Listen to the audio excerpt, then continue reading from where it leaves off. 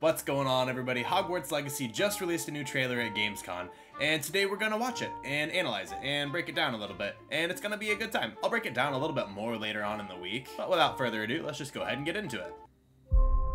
The more we know about Salazar Slytherin and the dark arts, the better prepared we'll be. If either of you uses dark magic, I will notify the headmaster immediately. Unforgivable curses are so named for a reason. A spell that could save your life shouldn't be unforgivable. The dark arts seem harmless until it's too late. None of us will be able to avoid dark magic forever. What do we do now? It's up to us. I can teach you Crucio, or I can cast it on you. I'm ready. Crucio! You've made your choice.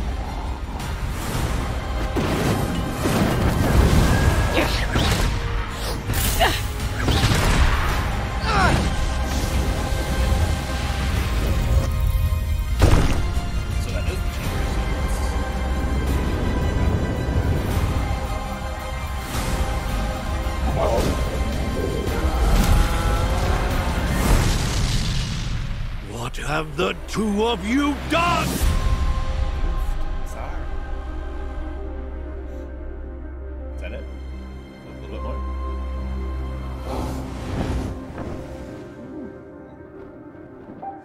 Ooh, this supposed to be the pre-order stuff? Okay, yeah, the pre-order stuff.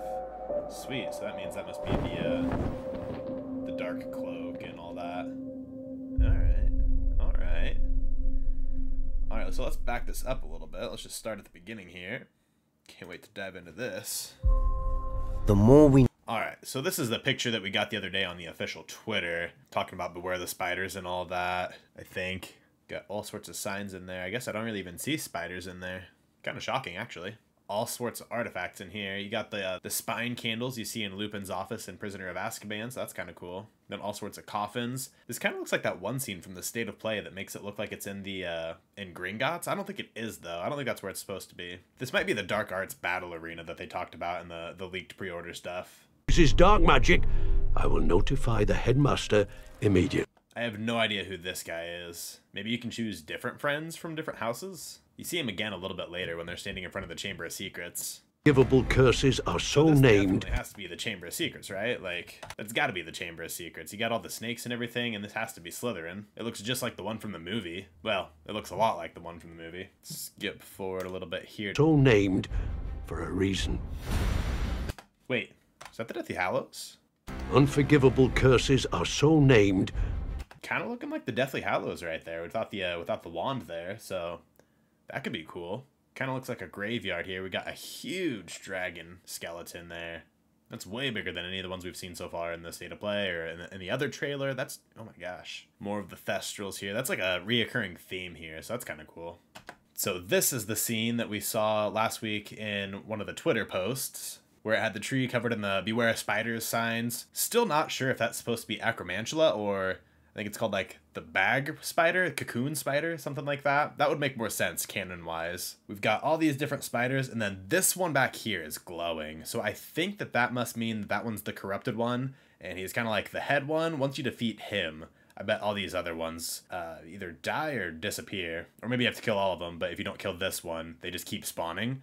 Looking closer, I don't think these are supposed to be Acromantula. I think they're supposed to be either those cocoon spiders or something new entirely, because they've just got all these spikes on the back here, which is really cool looking, but not what we're used to seeing with Acromantula. What do we do now? This looks like the hallway that's described in Chamber of Secrets with all the pillars and snakes and stuff. And then you've got the door here that looks like it's also the Chamber of Secrets. So I don't know if Sebastian's the heir of Slytherin or another heir of Slytherin. I guess the ability would have to be passed down generation to generation, right? Maybe he's a different branch of the family tree. But maybe he's a good Slytherin. Maybe he won't set loose a basilisk on the entire castle. It's up to us. I can teach you Crucio, or I can cast it on you. So my guess here is that this is where we start to really choose the good path or the dark path. I don't know how early in the story this is going to be, but it definitely seems like Sebastian's got some sort of history here with the dark arts. Maybe his family is just awful. That remains to be seen. Crucio! This is kind of cool because you can see a face right there in the door. It kind of looks like one of those portals in the mirror room from the State of Play. I don't know if portal is the right word, but if it is a portal, it seems like the choices you make will affect where you go later in the game. So that could kind of make sense, I guess. If you choose the dark path, maybe you go to Azkaban. If you choose the light path, maybe you go somewhere else. I have no idea. That's definitely the entrance to the Chamber of Secrets, right? Like, you've got the secret entrance in the girls' bathroom, and then it leads down to this after you slide down the pipes. But also, who is this guy in the corner over here? It showed him a little bit earlier. It really makes me think that maybe your companions aren't locked in. Like, there could be a couple of different options for each of them. And if so, that would be kind of cool. Pause here to see if there's anything cool in this scene. I wonder if this is the other side of the door. That looks like that one to the entrance of the Chamber of Secrets. So if it is, it's definitely not. Maybe there's just dungeons instead. Maybe that wasn't the Chamber of Secrets. I know in Hogwarts Mystery, there's all sorts of dungeons and whatnot that you can go into. So this could be one of those. We know for sure that we'll be getting stuff like that, so it would make sense.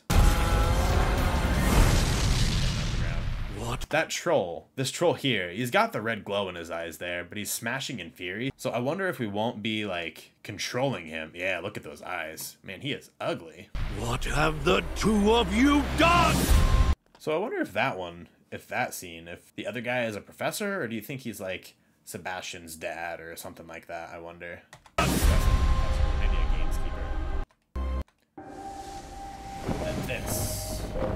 Yes. So we've known for a while, or theorized for a while, that we'd be getting a Dark Arts pack as a pre-order bonus, and it talked about a cloak that you could get, and people weren't sure if that was going to be an in-game item or an out-game item where you like actually get a cloak for the special pre-order. And then that's the Garrison hat that it talks about right there. Onyx Hippogriff mount. I don't know exactly how that's going to play out, if it's just like the same as this, but it's a hippogriff. Obviously, we're getting another mount, though. And then the 72 hours early access. That's the one we've all been waiting for. That's the good stuff. That's what we want. And that's pretty much the rest of what we see here until the end, where it's got all the different versions you can get the game on. Switch, Xbox One, the new Xbox, PS4, and PS5, the newest PlayStation. You can pre-order on the 25th of August, which is a couple days from now. And then tomorrow, the day after Gamescom, they're going to announce more about the Collector's Edition too. So that'll be pretty exciting. I'll make a video covering that as well. And then I'll go into a further breakdown of all of this. But that's all I've got for you today. I'll catch you next time, nerds.